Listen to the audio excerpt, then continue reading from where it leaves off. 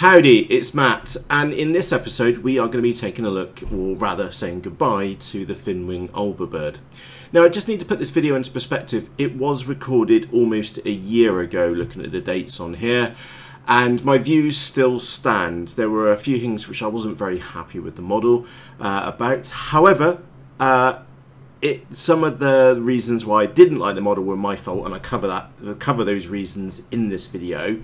But also getting to the point is that I have genuinely missed a twin, as some of you may have picked up more recently with the, the DF White Shark, which has been arrived and is actually very similar to the Albabird, although infinitely less expensive, especially considering VAT rates, etc. have got really crazy for us in the UK. And also, I may have been and picked up one of those Reptile Dragon version 2s for sensible money. I think I paid about £85, so not $82 like the DF White Shark, which I'm currently building right now. But anyway, sorry, the point which I'm trying to make is that this is a goodbye to the Albabird. My views today, almost a year on, are still exactly the same. It was an okay model. Josh absolutely loved his, but I gave it to Andy and he smashed it up, so I don't really care, and I had no bad feelings about that at all, so take that however you want. So with that said, this is not the last of twins on this channel, because I've got one here on the workbench right now, which is way cheaper than the Albabird, and I also have the Reptile version 2 on the way to me as well. It's been ordered, should be here in the next 2 weeks or so, fingers crossed. So we will have some more twins on the channel very shortly. Oh, and also some obscure models, which are, yeah, I don't want to spoil it for you. Let's talk about the Albabird. With that said, let's jump across to the workbench and enjoy. So with that said, myself, Matt, toodles, or just go to the bench. Howdy, it's Matt, and it's a sad day because we're going to be dismantling a model. But I'd also stress that it's also a good day because it's going to go on to a home where it's going to be loved more than what I currently love it. Also, it's a fantastic chance for us to have a good old chit-chat at the workbench. So I'm going to go and grab the model, and I just want to make the point, this is no reflection on the model itself, it's actually my fault. And when I say my fault, I tell you what, let me get this cable out of here, because otherwise we're going to be rattling around for ages. Yes, this is the Finnwing Albabird, and I am just about to start dismantling this right in front of you. And there's a couple. Well, there's one reason why I'm going to be doing that, and it's entirely my fault. My fault is that I freely admit this now, is that I chose the wrong motor setup for the Finnwing Albabird, and this was amplified by Josh flying his. And having an absolute whale of a time. Literally, Josh's Albabird will fly vertical, literally straight up. And in fact, he was prop hanging it on Sunday as well, just to add insult to injury. His model does, yeah, it really does fly fantastically well. And I'm just a little bit disappointed about that because mine doesn't. And it's nobody's fault other than my own, because I thought I was going to be a smart boy and stick, what should we call it, some Sunny Sky X2212s, no, yeah, X2212s 980 kV. I thought that was going to be more than enough power for this model, and I tried 7x45s first, and they didn't have enough throttle in them. And then, how have I stuck that in there? And then I tried some 8x6s, and those really did not have enough thrust either. So ironically, I've now got 8x8s on there, and I still don't have enough thrust. Super efficient, I hasten to add, but the model just, it's not as good as what I've seen with Josh's, and that's the thing. I've unfortunately seen a better one, and I don't want to. The other brutal reality is that I just don't want to spend another 40 quid on it. That is my reasoning. I just don't want to spend another £40 into the model. There is very little bad which I can say about this model. There is very few things bad about it. The only negative well, actually there's two things. One, the foam wasn't as dense as what I would have perhaps hoped, although I've kind of got over that now. And one thing which I would do if I was keeping this longer term is that I would get some spare foam and I would create a bridge in here. I would fill this, join this side of the wing, that side of the fuselage to that side of the fuselage, because I have noticed it on mine, and I've also and Josh noticed it on his, is that these two sections do seem to pull themselves apart, and something glued in here would definitely make that, will stop that from happening, and also extremely simple to do as well. We're just talking about a bit of foam and a bit of hot glue, and the job would be a good one. Now the setup which I went for this model was a pretty good setup, ignoring the motors, like I said, completely my fault when it comes to the motors, was a good setup in here. I've got a Maytech F722 standard flight controller, and they're not the most ideal flight controller for this model. A F765 or the smaller one, or a 405 wingboard would have been an equally very good choice as well. I'm just getting in there and unhooking the elastic bands which I'm using to hold the flight controller in place, and you may also notice some plastic clips. In fact, let me just zoom in and show you. That's what I'm in there doing, is that I've got these plastic cable clips. I think originally I said I bought them on Screwfix, but I actually bought them on eBay, of all things, and they're just some sticky back foam clips, and you'll see that I've stuck them in here, and I was able to separate out all the cables and keep the wiring very, very neat in here as well, and that did work out ridiculously well. There is a bit of a wiring mess here, because I do have a three-way camera switcher in the back, because you may have noticed me starting off by undoing the FPV camera on the tail, which did work remarkably well. I was quite impressed with that. That did work very, very well indeed. I loved that view from behind and looking down, and the 3D print which Finnwing provide you with was really big and cumbersome, and all I literally did was just stick a oh, I've got some another one. No, it's just tucked in there. Oh, that's the camera feed going out for that one. All I literally did was embedded a servo in there, and that just worked out perfectly. And yeah, like I said, it did work out really well, but I'm just not prepared to spend the 40 odd quid and then wait another 2 weeks or more for the motors to turn up for a model which, yeah, sometimes it flies great, but sometimes I just don't click with a model. I'm sure many of you which have had multiple models will appreciate that. And there was actually, we had a really good fun conversation on Sunday actually, which was like, what is your favourite model? And Josh came back with the right answer, and I think he was absolutely spot on, which is that the best model, your favourite model, is the one which you're flying at that time. And I think he hit the nail on the head, because that's exactly the case with me most of the time. My favourite model is the one, or can be, the one which I'm flying there and then.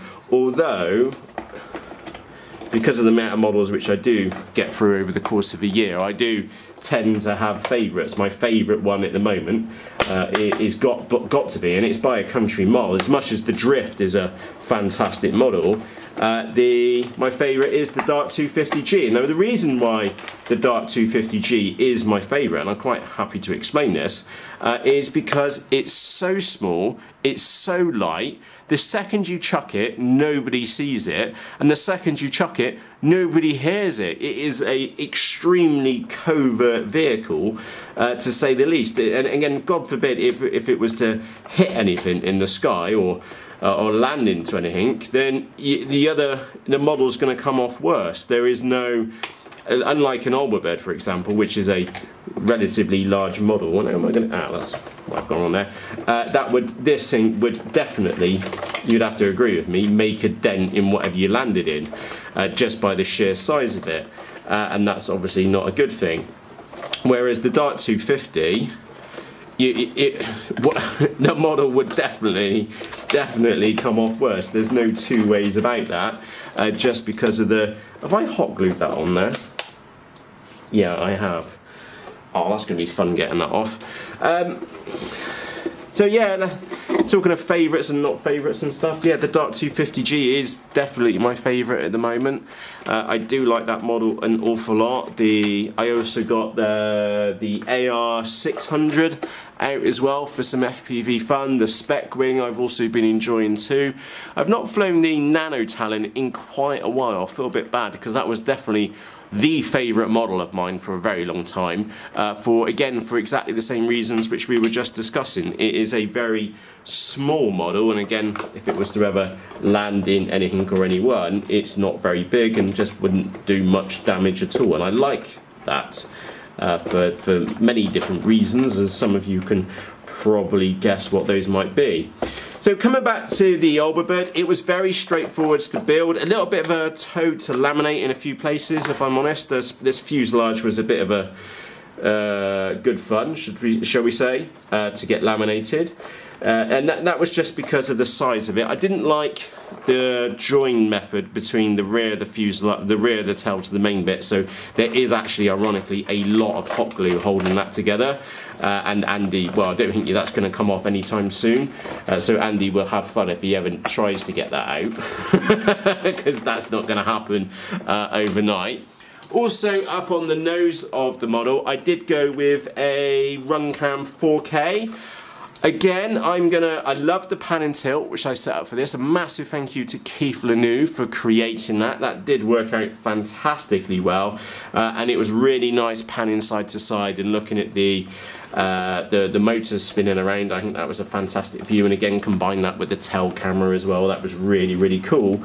But again, the reality is that is £100 worth or thereabouts.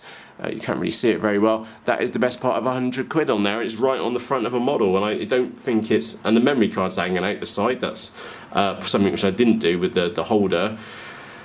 And yeah, from a practical point of view, that's a lot of money stuck on the front of the camera when front of the model, when perhaps a Runcam 4K would have been perhaps a better idea, because you can at least take that off and put it on a different model, and not just have all that money tied up in a single model, combined with the less than perfect servos in there. So that's going to take me a minute or two to get that off properly, so I'm going to put that to one side. But I am going to get back here in the front and start pulling some cables out, and we're also going to have the wings off as well.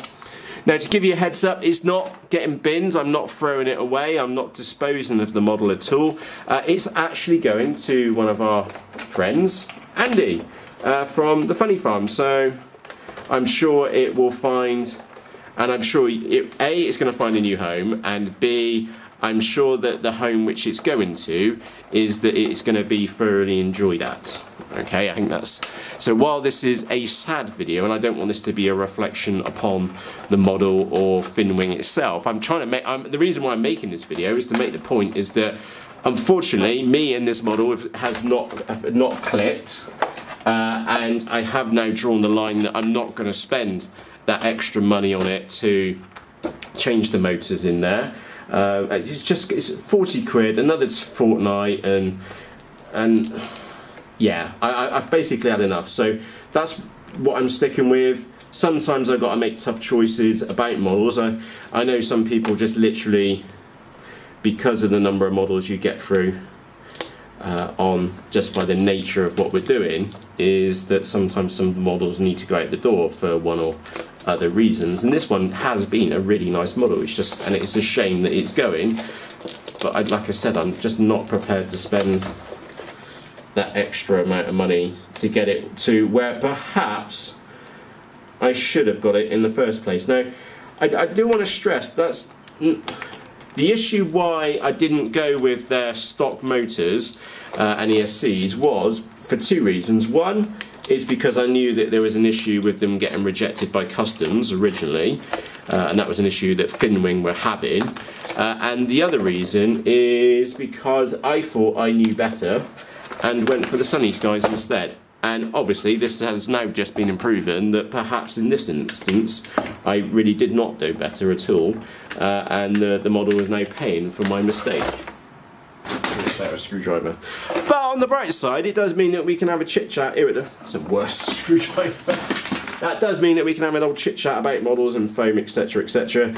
here at the workbench. The one thing which I really did like about this model is that it did fly pretty well, to say the least. That screwdriver is awful. And especially compared to that binary model which we had, that was absolutely awful. The binary was only ever designed to fly literally in a straight line and to go out and patrol and then come back. I think that's quite obvious by its design and also by numerous other sources as well. Whereas this one, you are able to muck around with it, you are able to do stuff with it too, and also the motor mounts on this were absolutely fantastic. They were very, very well made and were infinitely superior compared to the binary as well. So yeah, out of the two models, this was leaps and bounds superior compared to the Sonic model binary. I don't think we'll ever see a version 2 of the binary, which I think is a bit sad. It could definitely do with some tweaks for sure. Those of you which know about that, definitely a different wing would make a massive difference. And a couple of other minor tweaks, but yeah. Oh, and the other one is that I did find it. What was going to? Yeah. You have to pack. What was it? The point which I'm trying to make is that you do have to pack, or did have to pack, quite a lot of weight in the nose of the Albird to get it to fly. Because if you think where the CG is here, there's not that tail area is absolutely massive. And that does cause you one or two issues around about the CG. Even sticking that massive 10,000 milliampere battery pack is that I'm up here somewhere with it as well. Now I know that is motor specific and setup specific, but yeah, that was a bit of a challenge. Getting into here, again, I do like the layout which I went with for the model itself. The crossfire on one wing and the video transmitter on the other. That does make, or did make complete sense to me, and I am picking this out because I know Andy will go on and stick Dragon Link into his. Oh look, I only use sellotape. So I'm sure Andy will fix the laminate for his very shortly, so I'm just going to... Oh look, that whole piece of laminate's coming off in one go. That just made things an awful lot easier. Yeah, big tip for you, when you're putting the trunking in for your receiver or video transmitter, is that when you first laminate it, is that if you laminate it with and then cut the trenches in and then put another piece of laminate in over the top of it, it does mean that you can get your receivers or video transmitters in and out extremely easily. And I will leave the pins on there. Oh, the one nice thing about this model for sure was definitely the CG was correct. We have had models here before where the CG has definitely not been correct, and that's been run us into a couple of issues, or some fun, as some might say. That definitely has caused fun. Yeah, but all in all, not a bad model. I'm just, yeah, I've been mulling over the decision for about 2 weeks now, if I'm honest, and I'm only just finally getting to it now. And thinking to myself, yeah, I just don't want to spend the extra money on it, and some models you just click with and some models you don't. Anyway, getting into some other topics, we've had a bit of fun with the certain character which turned up recently, indicating that some models are only for real FPV pilots. That was quite funny, wasn't it? I did get bemused by that a lot. And I'm not apologising for making several videos about that, but because it just made me laugh. Every video I made for it I was here in the background giggling to myself, because I did find it very funny, as in that I did find it very funny that somebody could be so naive, if that makes sense. And I do feel sorry for the guy, definitely in more than one way. Again, many of you have given him a load of grief, which one should not encourage, although it has frankly been absolutely hilarious, because the bloke has been an absolute tool, and I think we've all seen that as well. And maybe I think Bruce put a comment in one of the videos as well, saying that some people do just have a straight underlying requirement to, not even just blatant profiteering is the word which we're after.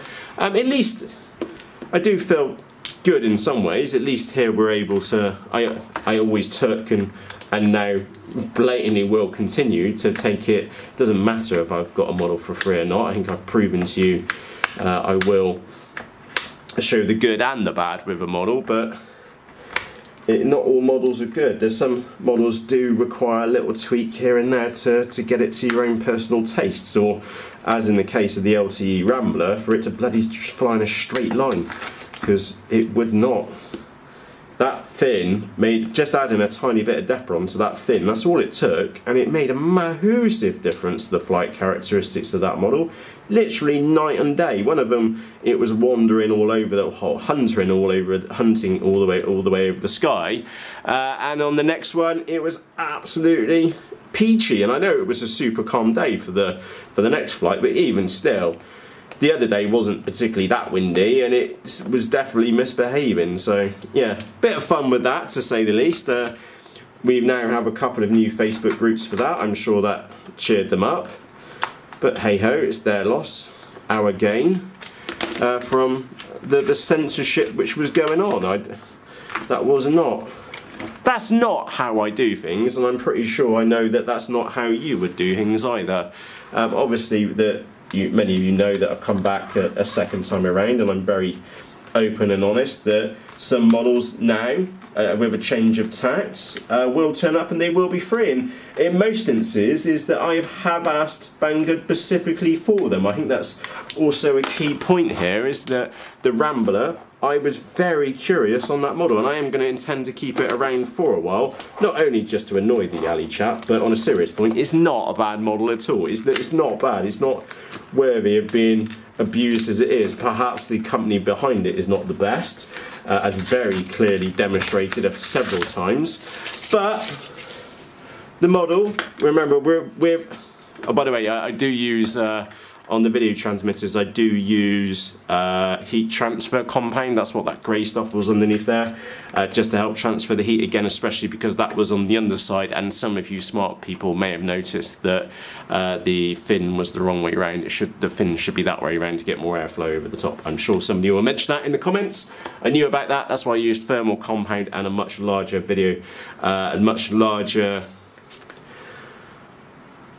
heatsink to perhaps what I normally would have done, if that makes sense, because I know somebody will pick me up on that in a moment. So let's get those wings out the way. Oh, a big tip for the Albert owners out there is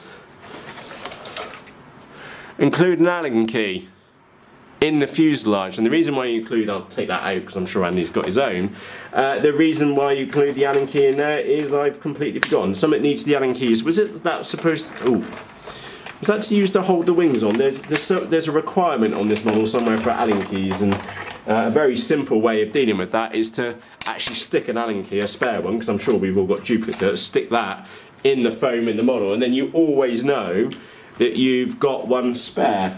So that's what I went on and did. So I'm just here trying to pop off this. Yeah, I've definitely used hot glue for the holding on the GPS module. It was quite a nice idea for the GPS module. As sceptical as I was, come on, its placement up there did work, because it was a bit weird because you had this funny hole in here, like so. But it did work out fine, as long as you taped in the bottom of it. So, hey ho, so let's get some of these cables out. I think I'll leave Andy the holder on the top. He's going to have a couple of extension leads for the back. I'll leave the flight controller holder in there as well. You can pack, or could pack, an absolute ton of battery in this model for sure. Very, very, very easily. That could, yeah, you've seen the size of it. It's not small by any stretch of the imagination. So anyway, let me just go and put this back on there. Again, a very simple mod. Just a bit of folded back tape on there so that you're able to get into that rear hatch easily. I do need to go on now and take apart this nose section. I don't think that's going to be a 5-minute job. I'm just going to, you're saying that, and I'm here running the knife down the side of it to see if that will do it. Yeah, knife and the screwdriver I think is going to get this off. I can't remember how much hot glue I used to stick it in there. Probably too much, knowing Matt. I don't normally hold back on the old hot glue. What I am being very wary of is that I don't want to stab myself in the eye with the knife blade which I've been bent or broke, because I've had, believe it or not, I've had a few of these blades snap and go up on my face, and I have been extremely lucky, and I'd like to continue with that luck by not being a complete nose and using a knife to try and prise this out of here. So yeah, the Runcam 4K, which was on the nose, once I cleaned up the lenses on it, because I put a load of Rain-X on them, that did work really well. And I am impressed with the video quality. It's typical Runcam video quality, which was very good. But the problem is that it's a HD video feed stuck on one model and one model only. And I think I'm ripping the base off here, which I'm trying not to break the model, because like I said, it's going to most likely go on to Andy for him to abuse. Although I need to go and give him the good news in a minute, because he was hinting at it at the weekend, because I'd mentioned to the lads that I was thinking of getting rid of it, and he was hinting it would be a nice home for him, for it to go to him, which is fair enough. He's had quite a few models from me, and I have no issues with that at all. As long as they go on and get loved, that's happy days. We are definitely not intending to stick rockets in it. Does that make sense? Anyway, I'm going to carry on and struggle getting that off I think I need to dismantle it properly, in short, and work my way down, because it is quite well. It took a while to get this thing to put it together, and I think I need to spend about the same amount of time to get back in there. Yeah, in summary, the Albabird. I like the model. Keep that in the back of your mind. I don't want this video to be a negative towards the Albabird. It is a it is a massive country mile better than the other twin alternatives which are out there. It does fly really nicely. Twin motor models always sound fantastic. It's just unfortunate that in this instance I've drawn the line. I don't want to spend any more money on it. I'm sure some of you will appreciate that. I'm sure some of you won't appreciate that, but I just don't want to spend another 40 quid on two motors and whatever else. It's just, and however long it takes to get here, because it's not only the case that I then need to fit the models, then you have to solder them up, and it might as well go to somewhere where it's going to be loved. I hope that makes sense. And of course we had a bit of a chit chat here at the workbench as well. We've not had a bloody good chit chat at the workbench in ages. How am I going to get in here? Wire nippers. So I'd like to say a massive thank you for you joining me here at the workbench for a good old chit chat.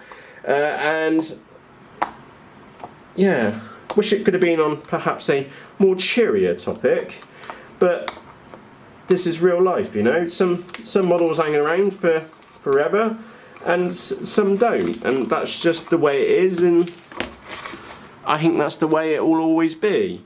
And we have had we do have models here which will and forevermore will hang around forever, because they are just unique in their own very special ways. However, there are models which come and go over time, as I'm sure friends and family do. As an interesting comparison, isn't it? Referring to models as friends and family, or friends that come over time. But you kind of, you know what I mean? Like, as Josh was saying, his most favourite plane is the one which he's got in the sky right now, and I can appreciate that opinion. I do think about my models when I'm not flying them, and I definitely do have favourites, and I have no shame in sharing which ones are my favourites, as I'm sure that you appreciate at times, and sometimes don't appreciate in other instances as well. But yeah, in all seriousness, is that we are very much spoiled. I don't want to break this servo. We are very much spoiled for choice when it comes to RC models. And do you think that servo is going to break, or have I broken it? I've cracked it, but that's come out. Brilliant. So it means I can get down to these. Yay. Oh, I did spoil myself the other day. It was my birthday a couple of weeks back. From Hobby RC, I bought some Team Black Sheep, spit me words out, Allen keys, or yeah, And they're really good. I really like those. It's the first time I've had some decent set, and they have worked out really, really well. I've been quite impressed with those. Normally tools here don't last 5 minutes unless I've paid really good money for them. And I'm a little bit more reverent with them. I think that's the general story for most things, isn't it? The things which you pay a lot of money for, you tend to look after for. But if you bought cheap, you kind of know that they're cheap, and you're not that bothered about ruining them. I'm thinking about those little wire nippers there, which I bought, those micro ones. Those were really expensive, and I bought a long nose set off Amazon. I bought they were 8 or 9 quid, I think, something like that. Those were, and they were not cheap. And ever since I've had them, I have genuinely looked after them. And then when something has needed to be nipped, which I think it might damage them, I use a different set, and I keep those as my best ones. And they've lasted a good 2 years or so far. So that has been happy days when it comes to them. And these have been an absolute toad. Yeah, the other... Do you say this is a negative or a positive? I don't know. The Runcam 4K is... I am struggling with this. I've got my toolbox. Let me grab that a second. I would... It's an interesting one. It is very much an interesting one, because you just don't... Oh, I'm saying I haven't got a small enough one. Pants. Is that it's... As fragile as it is, and I'm trying to be careful as possible with it, is that it's also as light as it is. And we were chatting about this on Messenger earlier. Maybe, if you wanted lightweight, etc., etc., breaking up, decasing a Runcam 2, again, assuming that you wanted the 4K side, is that I'm going to lose mine. I'm just going to chop these off. Maybe decasing that was not the best idea. Decasing the Runcam 2 4K might have been a better idea as compared to using one of these. And I'm struggling now. What do I need to do? Again, I'm being really super careful with it, because it's a very expensive component in the scheme of things, isn't it? That's just being careful with it. Brilliant. Right, that's out. Need to get the cables out the bottom of here now, because somebody also hot glued them in there as well to never come out. Well done, Matt. Absolutely well done. I think I might just cut this out with the knife. I'm sure Andy will put more hot glue in there than what I used originally. And also he appreciates that it's a second-hand model. He knows that Matt's had it and worked on it, and in some ways I've also helped him out by getting all the wiring in place so that he can literally just come straight in. There we go. Come in and fit in his components, which makes sense to him, and normally his components are not far off my components. And it should be a direct fit for him. So I'll keep the servos in the model. I'm not pillaging those. I've got plenty here. And I did use those nice Raystar servos in mine as well. Those did work out really well. They were really quite nice to fly with. Although I did have a dodgy one the other day, but I think that's because I landed the model. Oh, that was the Rambler RS of all things. Yeah, it had a Duff servo in it, and I had to change that halfway through the day. But it did end up in a hedge, so... You've got to be fair where fair needs to be made. If you've stuffed something in a bush and it breaks, then you shouldn't be surprised, really, should you? Right. Yeah, all that money for that, that's quite a lot of money, which then gets tied up into a single model. That's another thing which was, to be honest, bugging me about this model, was that I had so much invested in it, because the Runcam kit, which I'm going to go very careful and pop that over there, was also very expensive too. So what have we got left in here? We've got a pan servo left. Brilliant. Pop that one out. Need to get my servo out. Oh, that's going to be fun, because that's going to be... Oh, no, that's not going to be fun. Yeah, I've just put a ton of hot glue in there to hold that into place. I think what I'm going to do is shock horror wherever the blowtorch is. Here. Again, one of the nice... You could use alcohol to do it, but all I'm going to do is heat up the craft knife and then just cut the servo out using the heat, because it's hot glue, isn't it? So you can really cut in now, and I'll do the other side as well. Like so. Just get down the other side and we'll be able to pop it out. Yeah. Yeah, hot glue, do like it. Can be a bit of a pain. Oh, you may have noticed the marks on my hand. That was from the hot glue gun. We were here working on the Micro Sky Hunters. Sonic Model sent me 3 Micro Sky Hunters for us to do a race with, which was absolute carnage. And anyway, the point being is that the wife managed to stick hot glue on my arm and has literally scarred me, and I'm still recovering from that at the moment. It's going to take several weeks for those to go, I think. And there we go, that works a treat. Poke the servo out. Again, those are expensive to say the least. I will put the bits which I've taken out, or some of the bits which I've taken out, like all this, well, of course, all the screws and stuff, and these back plates. I'll put these in a little bag and give them to Andy. So, with that said, look out for the Albabird in Andy's videos. I'll put a link to Andrew's YouTube channel in the video description. Look out for the videos from him in the near future. I'm sure he'll go on and love the plane. For me right now, I'm just saying I didn't want to spend the other 40 quid for it, and it was just as easy for me to dismantle it as it was to spend the £40 on it. Please do not take that as a reflection on the model. I think I've said that a couple of times. It's not meant to be a negative. In fact, in many ways, I just wanted for me to be able to say goodbye, Albabird. We definitely did have some fun, and you are going to go on and go to a home where someone is genuinely going to go on and enjoy you. So with that said, any questions or comments about the Albabird or anything else which we've been and discussed here at the workbench, let me know in the comments section. Underneath this video, I have, got to be honest, I've enjoyed our chit chat. And I know it's just me chatting to you, but I'm glad that you're here. Thank you, in short. And on that note, for myself, Matt, cheerios.